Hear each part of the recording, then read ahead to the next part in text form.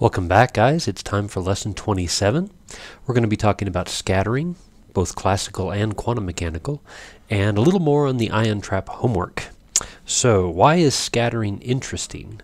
Well, basically, almost everything we know about the microscopic world, atomic and subatomic world, has been learned more or less through some kind of scattering experiment, from Rutherford's alpha particle experiment on gold foil that enabled him to deduce the existence of the nucleus, to the Large Hadron Collider, which is probably the most famous current example of a scattering system. So scattering is an important process for understanding physics, I guess is what it boils down to, at least at the microscopic level.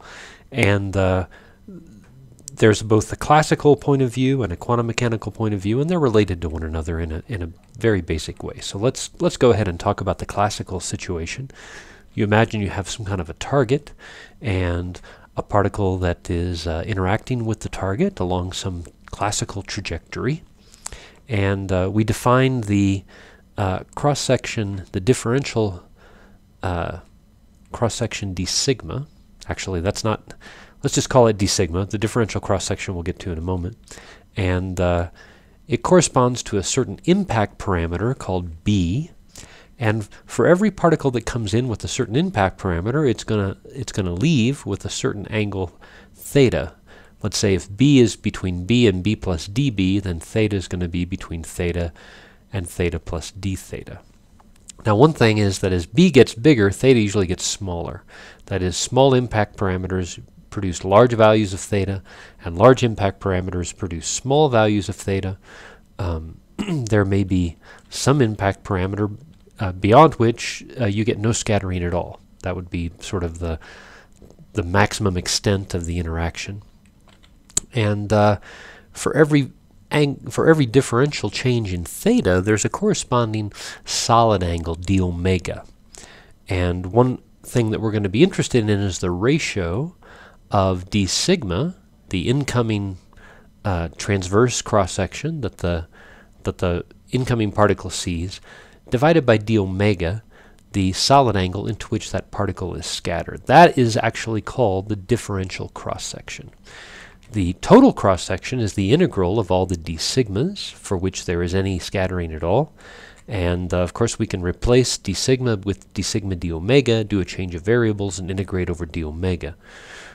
D omega is a differential solid angle.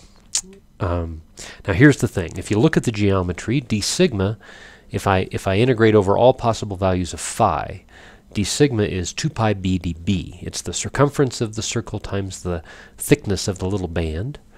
And d omega, on the other hand, is 2 pi sine theta d theta. That's the definition. Well, that's one way to look at the definition of a solid angle. And you can see, if you simply take the ratio of those two things, that d sigma d omega is simply b divided by the sine of theta times the absolute value of db d theta. Now, it's absolute value only because, as I said, as b gets bigger, theta gets smaller, so the derivative db d theta is typically a negative number, but we want to think in absolute terms, so d sigma d omega is usually positive, so we take the absolute value. That's the idea. So how can we use that? Let's take a classical case. That would be, for example, Rutherford backscattering. Now, there's a relationship in Rutherford backscattering. It's basically an incoming charged particle interacting with a stationary charged particle, or you could think of it that way, between the impact parameter b and the angle theta. Now, deriving this formula turns out to be hard. It's just classical physics. It's dynamics or whatever, but it's non-trivial. I can't do it in 5 minutes, but you can look it up, or you can convince yourself that it's okay. One thing we can do, though, is to, given this relationship between b and theta, we can get the corresponding differential cross-section, which is d sigma d omega, and using the formula that we have at the top of the screen there, and we'll probably try and do that as board work today if we have time, and so you can look forward to that. And let's talk about the quantum mechanical version of scattering. So the idea here is we did this actually last semester in one dimension. We had an incoming wave with a unit amplitude. There was some reflected wave with an amplitude B and a transmitted wave with an amplitude C. And the way we worked out the values of B and C was we had to solve the Schrödinger equation for the region of the x-axis, I guess, where the potential was non-zero. So the psi L is the potential to the left of where the potential is non-zero, and psi R is the wave function to the right of that region where the potential is non-zero. And where the potential is actually non-zero, then we had to cook up different wave functions. And then we had to match up the slope and the value of the wave function at the boundaries of the potential to make sure that everything correctly solved both the Schrödinger equation and satisfied the necessary boundary conditions. And that's the way we worked out B and C. If you don't remember how any of that went, I've got a little demo here. I'll just show you. Maybe it'll ring a bell for you. All right, you guys no doubt remember Computing Project 7 from last semester. We had a potential that was a square barrier, basically, and a wave packet that was projected toward the potential, and we used the Fourier transform to switch back and forth between momentum space and real space in order to evolve the wave function in time. And so let's run that guy so it all comes back to you. There we have our wave packet coming in. Here I'm going to graph the probability of being on the left side of the barrier and being on the right side of the barrier as a function of time. And we'll let the thing go. You can kind of see there's interference at the barrier, but once the wave packet evolves to a point where it either is transmitted or reflected, you can see there's some probability of being transmitted, some probability of being reflected that are also shown here in the graph. And that's more or less the way the thing works. Now, how do we extend this to 3 dimensions? So the idea is we have an incoming wave now that's moving along the z-axis, but what's the outgoing wave going to look like? Well, I propose it's going to look something like this. It's going to have an e to the ikr. R is the r direction relative to the potential, and for the moment we can imagine a spherically symmetric potential where r is simply the distance from the origin. And notice that there's a 1 over r here. That reflects the fact that as the wave function emanates or it spreads out from the origin, its amplitude has to diminish in order to conserve probability. If we had a amplitude that remained the same in magnitude as the wave spread out, then the total probability would be increasing with time, because you could integrate over all r and you'd get a big number. So in order to keep the probability from growing as you get to larger and larger values of r, the amplitude has to go down like 1 over r. Another way to think about that is the area through which the wave function is passing goes like r squared. The probability is going to go like the amplitude squared, and the product of those two, if you take the product of the amplitude squared times the area, you've got to get something that stays finite. And so that recipe demands that the amplitude go down like 1 over r. And f of theta is simply reflecting the fact that the number of particles scattered at different angles is going to vary, and so the amplitude has to vary with theta. And that function has a name. It's called the scattering amplitude. But what is it, really? Well, let's think about it. If we have a wave function that looks something like this, let's calculate the probability of a particle passing through a certain region with an area d sigma with a certain velocity v.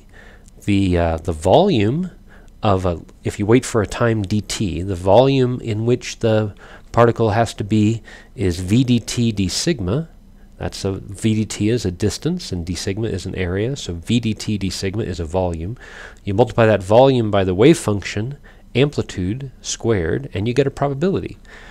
But that same particle has to pass through a solid angle d sigma, or through a corresponding area dA, which is v dt dA, and then that has to get multiplied by the amplitude of the wave function squared. But notice that that's going to go like f of theta squared over r squared. But what is dA? Well, d omega, is defined as dA over r squared. That's a different way, but it's an equivalent way to define solid angle. It's the area divided by the distance to the origin squared. And so I can solve for dA as r squared d omega. I can put the r squared d omega back into the formula for probability, and I can insist that these two probabilities have to match.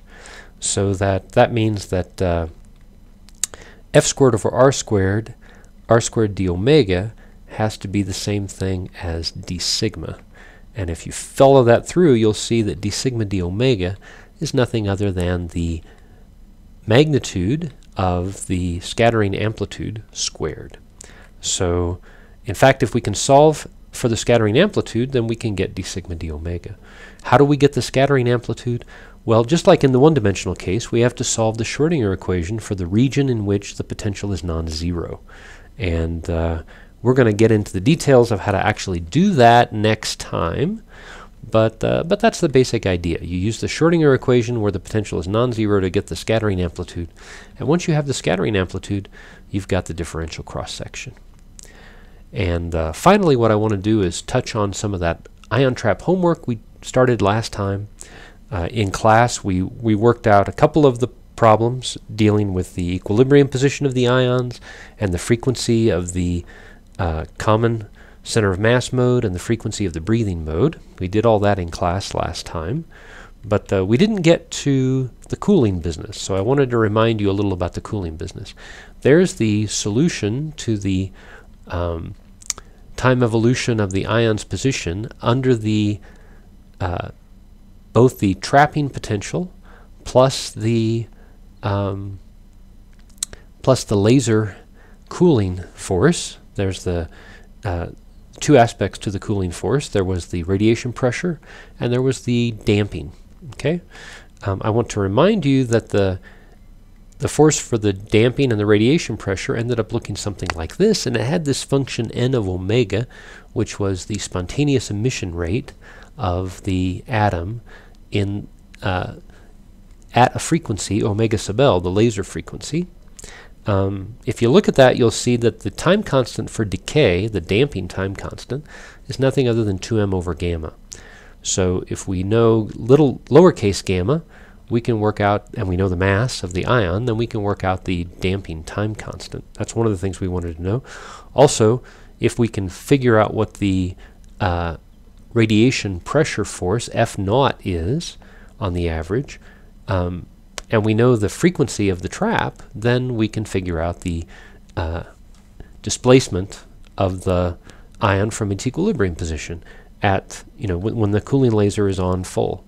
Now, F naught, as you can see looking at the expression for F average, is just related to the line function n, evaluated at omega sub L, and lowercase gamma is related to the derivative of the line function times some other stuff. So in fact, you can see that it's the derivative of the line function times h bar omega squared over c squared, evaluated at the laser frequency.